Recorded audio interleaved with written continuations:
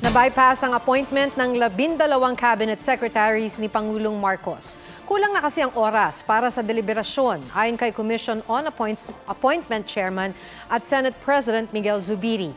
Na-bypass ang appointment ni Press Secretary Trixie Cruz Angeles, Social Welfare Secretary Erwin Tulfo, DPWH Secretary Manuel Bonoan at Energy Secretary Rafael Lotilla. Na-bypass din ang appointment ni Finance Secretary Benjamin Jocno, Department of Human Settlements and Urban Development Secretary Jose Acuzar, DICT Secretary Ivan John Enrile Uy at Migrant Workers Secretary Susan Ople.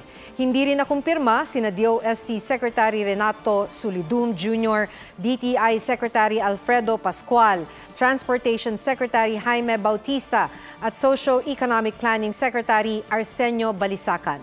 Bukod sa mga cabinet secretary na bypass din si Commission on Audit Chairman Jose Calida. Sabi ni Zubiri, kailangan daw i-reappoint ni Pangulong Marcos ang mga na-bypass na opisyal. Sinusubukan pa naming kunin ang panig ng Malacanang kaugnay rito. Huwag magpahuli sa mga balitang dapat niyong malaman. Maaaring mapanood ang State of the Nation at iba pang newscasts sa youtube.com/GMA News. I-click lang ang subscribe button. Sa mga kapuso naman abroad, maaari kaming masubaybayan sa GMA Pinoy TV at www.gmanews.tv.